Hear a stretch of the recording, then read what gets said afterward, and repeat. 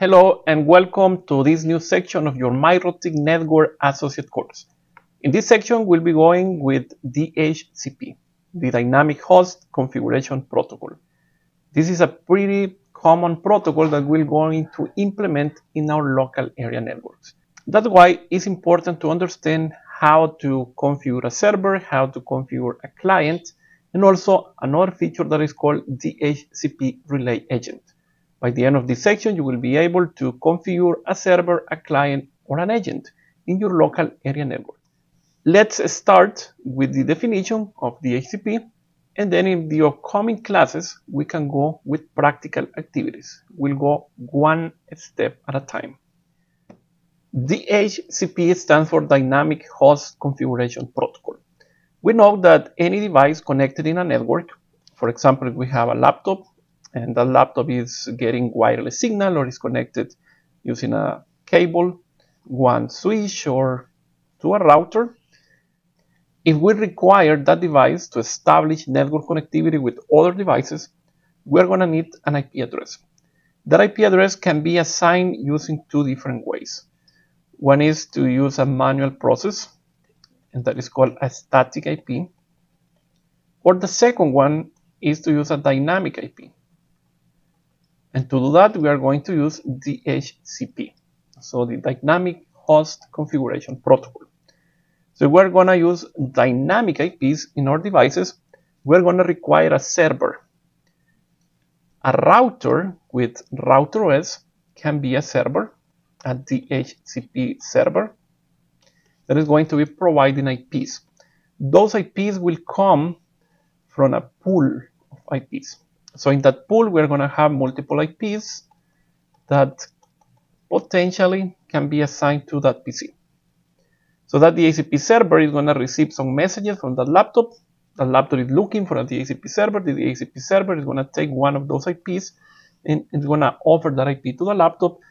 And there will be 4 messages that will be exchanged. So we'll analyze those messages just in a bit.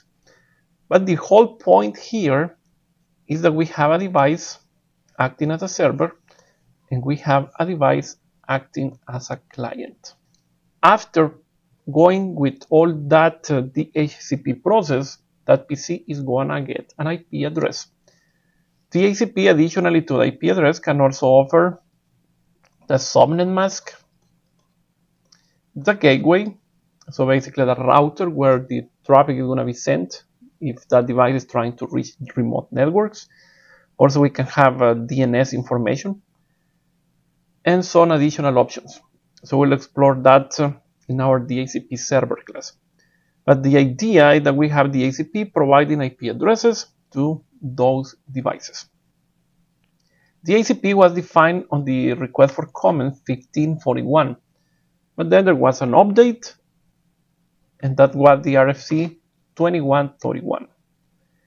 DHCP is recommended to be used in our local area networks, so that is in trusted networks. There is no security built in DHCP.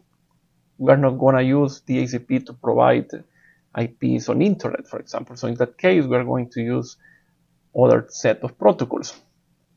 But for local area network, we commonly are going to use DHCP. DHCP works within a broadcast domain. So that's quite important. So if we have a router, so let's say that we have this router over here, that is R1, and the router has multiple interfaces, and we have that interface, let's say that is Ether1, so we can have a DHCP server running on that interface. And here we can have a switch, and then we can have multiple devices. So that is going to be one broadcast domain. If we have another interface like Ether3, for example, that is going to be another broadcast domain. So in a router, every interface is going to be a broadcast domain. There is an option to bridge some interfaces, but we're going to see that in the next section. At this point, we'll assume that every interface in a router is going to be a separate broadcast domain.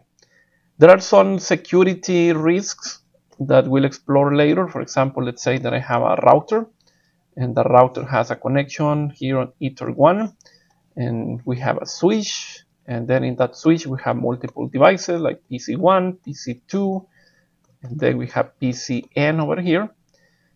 And that interface is running at the DHCP server. Let's say that one of those users is also configuring a DHCP server in one of those devices. So in that case, we're going to have two servers in the same broadcast domain. But remember that in a router, you can have only one DHCP server in one interface. So here, we can only have one DHCP server. In the broadcast domain, you can see that we can have more than one. That is not a good practice. But in that case, there are two DHCP servers. So if that PC is requesting an IP, the IP can come from that server or can come from the unauthorized server. There is also a security feature that we can use to block those messages, and that is called DHCP snooping. So in that case, we're going to say this is the trusted DHCP server and this is unauthorized. We're not going to allow that device to assign IPs to our devices in the local area network. So that's basically the whole point with DHCP. If we have a client, so in this case we have a laptop, we are connecting that device to the network and we have dynamic IPs on the interface, then that device is going to look for a DHCP server in the broadcast domain. And to do that, it's going to send a message that is called the discover message. So basically that message is trying to look for a DHCP server in that broadcast domain. That message is going to be going from the port UDP 68 and the destination is going to be the port UDP 67. So that the port that the DHCP is going to use, that on the client side and that on the server side. So let's see how that packet looks like on Wireshark. So I will post this link that I'm going to use here just below the class. So we come to this website. So you can see here a packet capture from the DHCP. So here we have the first message, the DHCP discover message. And if we check the different headers, so you can see that this is using UDP. The source is 68 and the destination is 67. Remember, there's a tip for the exam. The source port on the DHCP client is UDP 68 and the server is listening on the port 67. So we can clearly see that here. So that's at the level 4, the OSI model. Then if we check the IP information, layer 3, the network, you can see that the source is the IP 0. And that is because there is no IP on that device. That's the purpose of the DHCP. That laptop is trying to find an IP. It's looking for a DHCP server that is able to provide an IP address. So that's why the source is 0. And the destination is the broadcast. You can see all 255s. And that is because the laptop or the DHCP client has no idea about who the DHCP server is. And basically just going to broadcast that message. And eventually, if we have a DHCP server, that is going to be listening on UDP 67 and it's going to receive that message and then it's going to process that message. When that message is hitting this server that we have here, then that server is going to send a message that is called the offer message. So basically that server is going to check the pool with IPs and it's going to see if there is an available IP, and then it's going to offer an IP to that DHCP client. So let's see how that offer is going to look like. So if I go back here to the Wireshark capture, we can see that the server got the discover message, and then the server is going to reply with an offer. If we see now at the transport layer, the source port is 67 and the destination is 68. So basically those ports are flipped. So now the server is sending that packet to the client. If we check the IP header, the network layer, the source is the IP 192.168.0.1. So that's the IP that DHCP server is using. And the destination, you can see that is 192.168.0.10. So still that client has no IP, but the server is sending that IP that potentially is going to be installed in that client. Remember that we are now in a broadcast domain, so the IPs are not used to forward traffic. Basically, what is used is the MAC address. Then you can see here, this is going from the server's MAC address to the client's MAC address. And that's why the client is able to receive that frame, that offer message, because it's going to its MAC address. It doesn't matter the IP at that point. If we check the DHCP information, if we go in that packet, you can see that the server is basically telling, okay, I have this IP available, 192.168.0.10. The next server IP is 192.168.0.1. And that's the DHCP server. And you can see here the client MAC address. And basically here, additionally, the server is offering the mask for the subnet. There is a renewal time.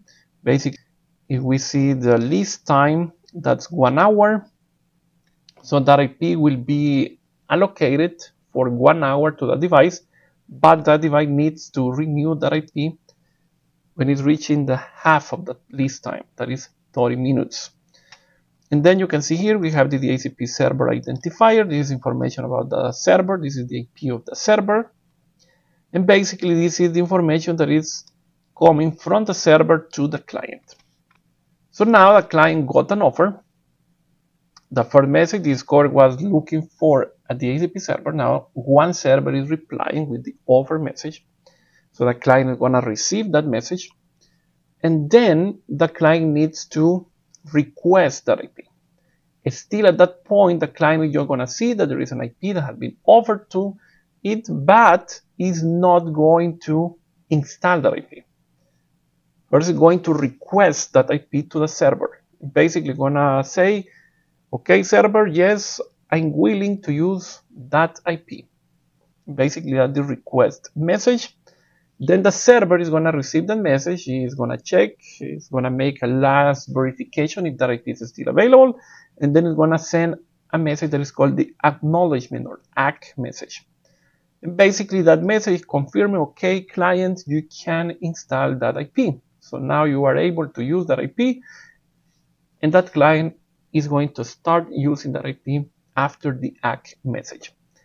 This process is commonly known as DORA because we have discover, offer, request, and acknowledgement. So let's see how those two messages look like. So let's go here to Wireshark. If I come to the request message, so remember this is the client telling the server, yes, server, I want to use that IP. And then this is coming from the port 68, the client, going to 67, the server. And you can see that still the client is using the IP 0 and the destination is still the broadcast. And then we have the MAC address of the client going to the broadcast MAC address. But if I check the DHCP information, this is a request message. And if I go in the content, you can see that still the client is not using that IP, but the client is requesting that IP. You can see requested IP address 192.168.0.10. So basically saying I want to use that IP, and that is the server identifier 192.168.0.1. Remember that even that we can have only one server in one router's interface, we don't have any restriction about the number of servers that can be connected in a broadcast domain. So that means that we can have more than one server. Probably there is a rogue server connected to the switch, and then that client can get an offer from more than one server. And basically the client is saying, I'm interested on the subnet mask, on the router, the domain name server, and NTP servers. And after that, the server is going to say, okay, you can start using that IP. That is the ACK message going from the server to the client. And after that point, the client is going to install that IP address. And this is how the DHCP is going to deliver IPs dynamically in our broadcast domain. So in the previous case, let's say that the IP was 192.168.0.10. The lease time was 1 hour. And the renewal time is 30 minutes. So after 30 minutes, that client is going to renew the IP address. And to renew the IP address is simply going to send the request and the acknowledgement, because now the client knows who is the DHCP server, knows what is the IP that it's using. So it's simply going to send the request message to the server, and the server is going to acknowledge. And then it's going to extend that time for 1 hour. If after 1 hour, the client hasn't received a confirmation from the server, then the client will go with all the DORA process again, looking for another DHCP server. And this is how the dynamic host configuration protocol is going to help to deliver IPs to those devices without requiring a manual configuration in every endpoint. In our next class, we'll start with the configuration, with client, server, and then a DHCP relay agent. Thank you, and I see you in the very next class.